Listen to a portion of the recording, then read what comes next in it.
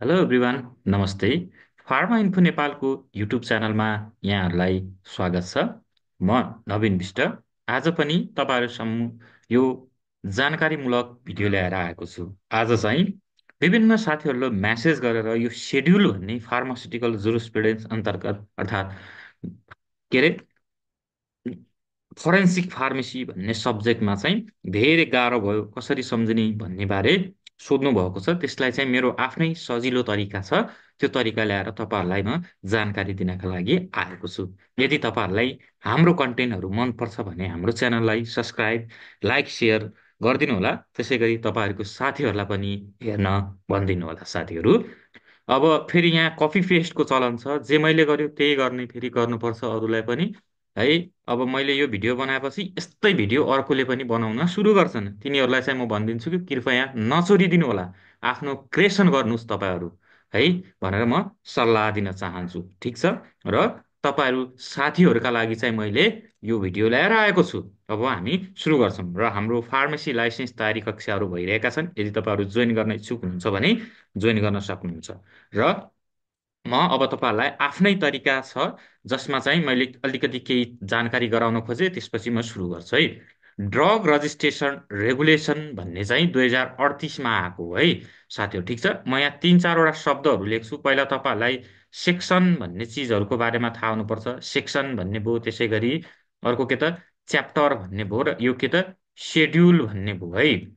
यिनीहरूको चाहिँ नेपालीमा साथीहरूले चाहिँ के त भन्दाखेरि धेरै कन्फ्युज भइरहेको छन् है। यो सेक्सन भनेको दफा, यसलाई क्लज पनि भनेर भन्छन् भने च्याप्टर भनेको के त परिच्छेद भन्छन् है नेपालीमा। ठिक छ।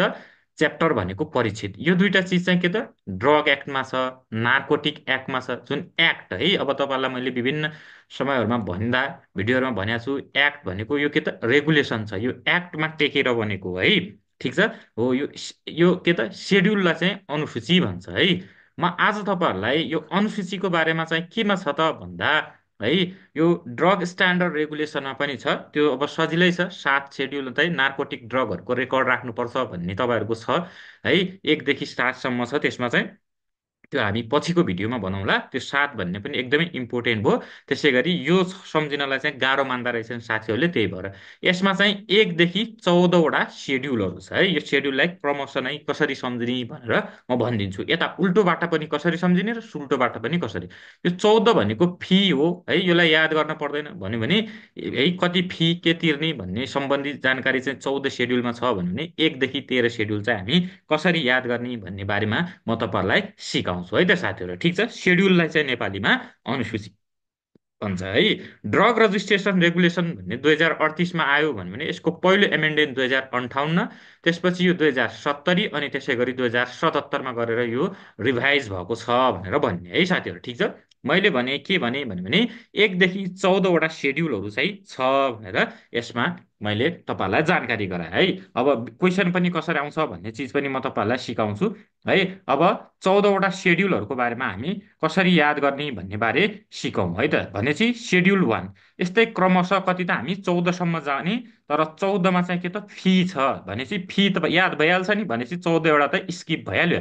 हामीले याद गर्न पर्ने भनेको चाहिँ 13 हो है। सेड्युल 1 अब तपाईँले के सम्झिन पर्यो अर्को कुरो भन्यो भने कहिले पनि के त एप्लिकेसन भन्ने टर्म चाहिँ अगाडि आउँछ यहाँ है। र के त टु अब्टेन द सर्टिफिकेट है, प्रमाणपत्र भन्ने भयो, यो सर्टिफिकेट भन्ने टर्म चाहिँ यसपछि आउँछ, सेकेन्डमा आउँछ भनेर सम्झिने। त्यसो भए हरेकचोटि कुनै पनि कुरो आउँदा टु के त right the application or application भन्ने टर्म चाहिँ के त सुरुमा आउँछ भनेर सम्झिन पर्यो है। ठिक छ। अब म यहाँ 1 देखि क्रमशः नै तपाईँहरूलाई जानकारी गराउँदै जान्छु। यदि तपाईँलाई यो भिडियो मनपर्छ भने कमेन्ट गर्नुहोला, जसले गर्दा हामीलाई सपोर्ट गरे जस्तो महसुस हुन्छ र हामीलाई यस्तै यस्तै सामग्रीहरू बनाउनलाई चाहिँ के त प्रोत्साहन मिल्छ है त साथीहरू। ठिक छ। र सेड्युल 1मा चाहिँ एप्लिकेसन मैले अलिक सर्टमा लेखेँ है। यो लामो लेख्दै जाँदा भिडियोको टाइमिङ पनि लम्बिन सक्छ, त्यही भएर मैले सर्टमा लेख्छु है। भनेपछि एप्लिकेसन जुन चाहिँ के त फार्मास्युटिकल इन्डस्ट्री है, फार्मास्युटिकल इन्डस्ट्री रिकमेन्डेसन लेटरको लागि है, फार्मास्युटिकल इन्डस्ट्रीको रिकमेन्डेसन लेटर है, सर्ट फर्ममा म लेख्छु। रिकमेन्डेसन लेटरका लागि हामीले एप्लिकेसन कतिको बेसमा लेखिन्छ भने 1को बेसमा लेखिन्छ भन्न पर्यो। सेड्युल मैले एप्लिकेसन भनेको थिएँ सुरुमा भने है, यो के त शेड्युल 2 भन्ने चाहिँ के त, दुईमा चाहिँ के त तपाईँको यो फार्मास्युटिकल इन्डस्ट्री इस्टाब्लिसमेन्टको लागि रिकमेन्डको चाहिँ सर्टिफिकेट आउँछ भनेर भन्नु पर्यो है। भनेपछि शेड्युल 1 भनेको चाहिँ फार्मास्युटिकल इन्डस्ट्री इस्टाब्लिसमेन्टको लागि एप्लिकेसन लेख्छौँ हामी रिकमेन्ड लेटरको लागि भन्यो भने यसको चाहिँ इस्यु सर्टिफिकेट इस्यु कतिको बेसमा आउँछ भने 2 को बेसमा आउँछ भनेर भन्नु पर्यो। त्यसै गरी शेड्युल 3 मा चाहिँ के छ भन्यो भने है एप्लिकेसन के त प्रोडक्ट लाइसेन्सका लागि चाहिँ के त एप्लिकेसन दिन्छ भनेर भन्नु पर्यो है। याद गर्न पर्यो प्रोडक्ट लाइसेन्सको एप्लिकेसन है, सर्टिफिकेट भन्यो भने चाहिँ यसको बेसमा होइन, फेरि 5 को बेसमा पाउँछ, तर एप्लिकेसन फर प्रोडक्ट लाइसेन्स भन्यो भने 3। त्यसो भए त्यसपछि के आउला त, 4 आउला है। 4 भनेपछि यहीँनिर सर्टिफिकेटको कुरा आउँछ त, आउँदैन है। 4 मा चाहिँ रजिस्टर, बुकमा चाहिँ रजिस्टर हुनुपर्छ भन्ने चिज आउँछ। Register on book for manufacture of drugs है, यो औषधिलाई बनाउनु पर्यो भनेर पहिला अनुमति लिन पर्यो नि, अनि मात्र बल्ल पो प्रोडक्ट लाइसेन्सको कुरा होला नि। हो, त्यही भएर 4 मा चाहिँ registration of drugs for manufacture भन्नु पर्यो। अब यो 4 भित्र चाहिँ विभिन्न छन् है। भनेपछि एउटा 4A भन्ने छ, एमा चाहिँ के त, अब यहाँ पनि के त अगाडि एप्लिकेसन भन्ने टर्म आउँछ। भनेपछि application for sales distribute of drugs है, सेल्स डिस्ट्रिब्युटको लागि मेडिसिन सेल्स डिस्ट्रिब्युटको लागि एप्लिकेसन दिन्छ 4A को बेसमा भन्नु पर्यो। भनेपछि 4B को बेसमा चाहिँ सर्टिफिकेट पाउँछ के का लागि भन्यो भने है, सर्टिफिकेट के का लागि पाउँछ भन्यो भने ड्रग सेल्स डिस्ट्रिब्युट गर्नको लागि चाहिँ के त सर्टिफिकेट पाउँछ भन्नु पर्यो है। त्यसै गरी अर्को के आउला त, 4C, यीसम्म आउँछ है यो। 4C मा चाहिँ के छ त भन्दा एप्लिकेसन दिने भयो के का लागि भन्यो भने ड्रगको इम्पोर्ट गर्नका लागि एप्लिकेसन दिने भयो भनेर सम्झिनु पर्यो। भनेपछि 4D भन्ने बित्तिकै यहाँ एप्लिकेसन आयो भने यहाँ सर्टिफिकेट आउँछ त, यहाँ सर्टिफिकेट आउँदैन साथीहरू। यो कन्डिसनमा चाहिँ के आउँछ भन्यो भने अघि 4 मा भए जस्तै रजिस्टर अन बुक भन्ने टर्म चाहिँ यहाँ 4D मा चाहिँ आउँछ भनेर भन्नु पर्यो, के का लागि, इम्पोर्ट गर्नका लागि ड्रग्स भन्नु पर्यो है। 4E को बेसमा चाहिँ के आउला त, अब रजिस्टर भइसकेपछि सर्टिफिकेट पाउने भयो है, सर्टिफिकेट पाउने भयो के का लागि है, ड्रग इम्पोर्ट गर्नका लागि सर्टिफिकेट पाउने भयो। भनेपछि यो यहाँसँग समाप्त भयो यो है। यहाँ दिएको एप्लिकेसन चाहिँ यता आएर 5 को बेसमा चाहिँ के त, to obtain the product licence certificate भनेर भन्न पर्यो है साथीहरू। ठिक छ, अलिकति गाह्रो भए पनि नमान्नु, अहिले मैले देखाएर पनि गर्छु यो है। प्रोडक्ट लाइसेन्सको सर्टिफिकेट कतिको बेसमा त, 5 को बेसमा आएर पाउँछ भनेर भन्न पर्यो है। फेरि मैले रिभाइज गरेँ, शेड्युल 1 मा application for recommend letter of pharmaceutical industry establishment भन्यो भने शेड्युल 2 को बेसमा pharmaceutical industry establishment recommend लेटरको certificate पाउँछ भन्न पर्यो। 3 को बेसमा प्रोडक्ट लाइसेन्सको लागि एप्लिकेसन एप्लाई गर्छ भन्यो भने 4 को बेसमा रजिस्टर बुकमा रजिस्टर हुन्छ त्यो ड्रग्स म्यानुफ्याक्चरको लागि भन्यो भने 4A को बेसमा त्यो मेडिसिनको सेल्स डिस्ट्रिब्युटका लागि एप्लिकेसन दिन्छ। 4B को बेसमा सर्टिफिकेट है, सेल्स डिस्ट्रिब्युटको सर्टिफिकेट पाउँछ हेर्नु त। त्यसै गरी 4C को बेसमा इम्पोर्टको लागि एप्लिकेसन दिन्छ, तर यहाँनिर सर्टिफिकेटको कुरा आउँदैन, रजिस्टर कुरा आउँछ पहिला भन्नु पर्यो है। भनेपछि रजिस्टर गर्छ इम्पोर्टको लागि भन्यो भने 4E को बेसमा इम्पोर्टको सर्टिफिकेट पाउँछ, र 5 को बेसमा चाहिँ यहाँ एप्लिकेसन दिएको हामी यहाँ आएर प्रोडक्ट लाइसेन्स अप्टेन गर्छ भनेर भन्नु पर्यो है। त्यसै गरी अब 6 बाट सजिलो छ है त साथीहरू। भनेपछि 6 को बेसमा इम्पोर्ट गर्यो यहाँ है, इम्पोर्टको कुरा आइसक्यो, प्रोडक्ट लाइसेन्सको कुरा आयो भने यहाँ चाहिँ 6 को बेसमा चाहिँ के त, ड्रग एक्सपोर्टको लागि एप्लिकेसन दिन्छ भनेर भन्नु पर्यो है। उता हामी इम्पोर्टका कुरा गरेको थियौँ भने यहाँ एक्सपोर्टको लागि हो। 6 को बेसमा एप्लिकेसन हुन्छ भन्यो भने 7 को बेसमा के त, सर्टिफिकेट हुन्छ के का लागि त, ड्रग एक्सपोर्टका लागि भन्नु पर्यो है।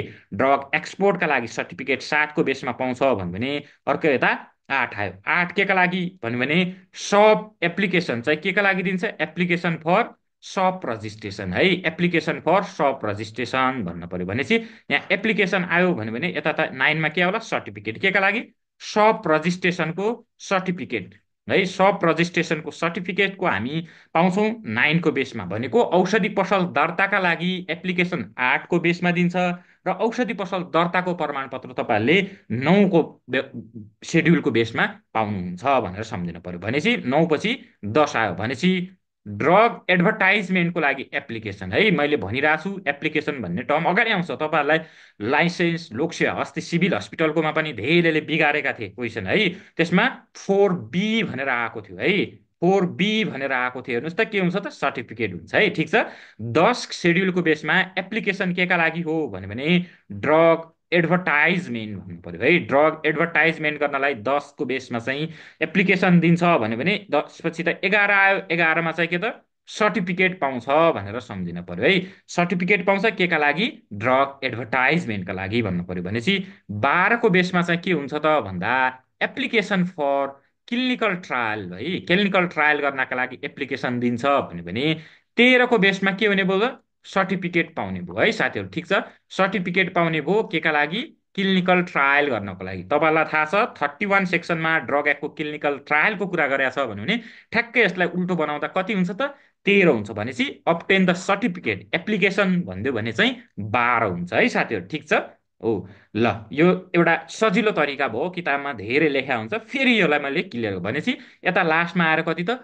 14 हुन्छ। 14 भनेको फी, यो लागि 200, यसका लागि 5000 लाग्छ भन्ने फीका कुराहरू चाहिँ 14 मा छ है। मैले सुरुबाट रिभाइज गरेँ तपाईँहरूलाई, कहिले पनि के हुन्छ भने मैले भने वान भनेको अर्थात् सुरुमा एप्लिकेसनको कुरा आउँछ र सेकेन्डमा सर्टिफिकेटको कुरा आउँछ भनेर भन्नु पर्यो। भनेपछि सेड्युल 1मा चाहिँ के को कुरा छ भने application for recommend letter of pharmaceutical industry establishment भन्नु पर्यो है। भनेपछि 2मा चाहिँ के त certificate for recommend letter of के त फार्मास्युटिकल इन्डस्ट्री इस्टाब्लिसमेन्ट भन्नु पर्यो 2 को बेसमा है। त्यसै गरी 3 को बेसमा के त एप्लिकेसन लेख्छ प्रोडक्ट लाइसेन्सको लागि भन्न पर्यो है। ठिक छ, यो मैले डिटेल चाहिँ क्लासमा पढाउँछु र पठाउँछु पनि नोटहरू विद्यार्थीहरूलाई, हाम्रो क्लास जोइन गर्न सक्नुहुन्छ है। 3 त्यसै गरी है 4मा चाहिँ के त रजिस्टर अन बुक है, प्रोडक्ट लाइसेन्सका कुरा गऱ्यौँ भने हामी जुन चाहिँ के त म्यानुफ्याक्चर गर्नको लागि ड्रग रजिस्टर हुनु पर्यो 4 भित्र यीसम्मको सिरिज छ भनेपछि 4A भनेको चाहिँ के हो भने सेल्स डिस्ट्रिब्युटका लागि हामी एप्लिकेसन दिन्छौँ है। त्यसै गरी 4Bमा चाहिँ के हुन्छ भन्यो भने अब यहाँ 4A आयो है, यहाँ 4B आउनु पर्यो भनेपछि सेल्स डिस्ट्रिब्युटको लागि हामी के त सर्टिफिकेट पाउने भयौँ, यहाँ एप्लिकेसन लेखा छ है। 4C भन्ने भयो अर्को के का लागि हो भन्यो भने इम्पोर्टको लागि हामी के त इम्पोर्टको लागि एप्लिकेसन दिन्छौँ भन्न पर्यो है। 4D को बेसमा के त हामी रजिस्टर गर्छौँ, ड्रग इम्पोर्टको लागि रजिस्टर गर्छौँ भन्न पर्यो, बुकमा हामी के त रजिस्टर गर्छौँ इम्पोर्ट। 4E को बेसमा चाहिँ के हुने भयो त तपाईँको है, यो इम्पोर्टको सर्टिफिकेट पाउने भयो है, इम्पोर्टको सर्टिफिकेट पाउने भयो भन्न पर्यो है। ठिकै छ, यहाँसम्म 4A देखि 4E सम्मको सिरिज भयो है। यहाँ हामी 3 मा एप्लाई गरेको 5 मा चाहिँ सेड्युल 5 मा चाहिँ के हो त प्रोडक्ट लाइसेन्सको लागि सर्टिफिकेट पाउँछौँ भन्न पर्यो है। 5 मा के त प्रोडक्ट लाइसेन्सको सर्टिफिकेट पाउने भयो। ठिकै छ, त्यसै गरी 6 मा चाहिँ के त हामी इम्पोर्टका कुरा गऱ्यौँ भने एप्लिकेसन फर ड्रग एक्सपोर्ट भन्न पर्यो है। 6 7 मा चाहिँ के छ भन्यो भने के छ त 7 मा सर्टिफिकेट फर ड्रग एक्सपोर्ट भन्न पर्यो 7 है, एप्लिकेसन आइरहेछ फेरि सर्टिफिकेट। भनेपछि 8 मा चाहिँ के छ भन्यो भने रजिस्टर है, फार्मेसी रजिस्टरको लागि सप रजिस्टरको लागि हामी के गर्छौँ एप्लिकेसन दिन्छौँ भन्न पर्यो। 9 को बेसमा हामी सर्टिफिकेट पाउँछौँ के को फार्मेसी रजिस्टरको। 10 को बेसमा एप्लिकेसन दिन्छौँ हामी के त ड्रग एडभर्टाइजमेन्टको है, ड्रग एडभर्टाइजमेन्टको हामी 10 को बेसमा दिन्छौँ एप्लिकेसन भन्यो भने 11 को बेसमा चाहिँ हामी सर्टिफिकेट पाउँछौँ के को ड्रग एडभर्टाइजमेन्टको भन्न पर्यो। 12 को बेसमा हामीले के त एप्लिकेसन दिन्छौँ के का लागि भन्यो भने क्लिनिकल ट्रायलका लागि है। त्यसै गरी 13 को बेसमा हामी के त सर्टिफिकेट पाउँछौँ के का लागि भन्यो भने क्लिनिकल ट्रायल, अर्थात् 31 सँग पनि यसलाई हामी के त रिलेट गर्न सक्छौँ है। ठिकै छ, अब धेरैले कतिले बुझ्नुभयो कतिले बुझ्नु भएन होला ठिकै छ, यो भन्दा पनि सजिलो मैले तरिका बनाइदिन्छु। यदि तपाईँहरूले बुझ्नु भएन भने कमेन्ट गर्नु होला, बुझ्नुभयो मन पर्छ भने हामीलाई कमेन्ट गर्नु होला, लाइक गर्नु होला है हाम्रो युट्युबमा। ठिक छ, यो सर्टिफिकेट क्लिनिकल ट्रायलको सर्टिफिकेट कतिको बेसमा पाउँछ भन्दा 13 भन्न पर्यो सेड्युल है। अर्को 14 भन्ने कुरो चाहिँ मैले अघि पनि भनेको थिएँ, जुन चाहिँ के त फीसँग सम्बन्धित चाहिँ के त रिलेटेड इन्फर्मेसन चाहिँ के त राखिएको छ भनेर थाहा पाउने है साथीहरू। यो चाहिँ सेड्युललाई कसरी सम्झिने भन्ने चिज हो। सुरुमा के त कहिले पनि एप्लिकेसन आउँछ भनेर सम्झिने, त्यसपछि के त सर्टिफिकेट आउँछ भनेर सम्झिनु पर्यो है साथीहरू। हो, यसको तपाईँहरूका लागि जानकारीमूलक सर्टकट यो मैले बनाएको छु है। अघि भनेकै कुरा 1 को बेसमा चाहिँ के त तपाईँहरूले 1 को बेसमा तपाईँहरूले के गर्नुहुन्छ भन्यो भने रिकमेन्ड लेटर फार्मास्युटिकल इन्डस्ट्रीको इस्टाब्लिसमेन्टको लागि हो भन्यो भने 2 को बेसमा चाहिँ तपाईँले के त सर्टिफिकेट पाउनुहुन्छ है, issue of recommend letter certificate भनेको है थ्रीको बेसमा चाहिँ तपाईँले के गर्नुहुन्छ त प्रोडक्ट लाइसेन्सका लागि एप्लाई गर्नुहुन्छ भन्यो भने है फोरमा रजिस्टर ड्रग रजिस्टर गर्न पर्यो म्यानुफ्याक्चरका लागि, फोर एका लागि एप्लिकेसन दिन पर्यो सेल्स डिस्ट्रिब्युट, फोर बीमा सेल्स डिस्ट्रिब्युटको सर्टिफिकेट पाउने भयो, फोर सीमा चाहिँ इम्पोर्टका लागि चाहिँ के त एप्लाई गर्ने भयो, त्यसै गरी रजिस्टर बुक गर्ने भयो, फोर डीको बेसमा भन्यो भने फोर ईको बेसमा चाहिँ इम्पोर्टको सर्टिफिकेट पाउने भयो भन्नु पर्यो। त्यसै गरी सेड्युल फाइभमा चाहिँ के त प्रोडक्ट लाइसेन्स चाहिँ पाउँछ सर्टिफिकेट, प्रोडक्ट लाइसेन्सको सर्टिफिकेट है। एप्लिकेसन फर प्रोडक्ट लाइसेन्स भन्यो भने चाहिँ थ्री सोधिराख्छ है, यो सेड्युलबाट एउटा क्वेसन सोधिराख्छ तपाईँको जुनसुकै इक्जाममा पनि, त्यही भएर मैले यो बनाएको है। सिक्समा के त अघि इम्पोर्टको कुरा आयो भने यहाँ चाहिँ के त एक्सपोर्टको एप्लिकेसन, छको बेसमा सातको बेसमा एक्सपोर्टको सर्टिफिकेट, आठको एको बेसमा एप्लिकेसन फार्मेसी दर्ताको लागि, नौको बेसमा फार्मेसी दर्ताको प्रमाणपत्र, दसमा चाहिँ ड्रग एडभर्टाइजमेन्टको एप्लिकेसन, एघारको बेसमा चाहिँ यसको सर्टिफिकेट, र बाह्रको बेसमा तपाईँले के भन्न पर्यो हामीले क्लिनिकल ट्रायलको लागि एप्लिकेसन, र तेह्रको बेसमा सर्टिफिकेट क्लिनिकल ट्रायलको फीहरू कति कति के छ भन्ने स्पेसिफिकेसन बारेमा है 14 नम्बर सेड्युलमा छ।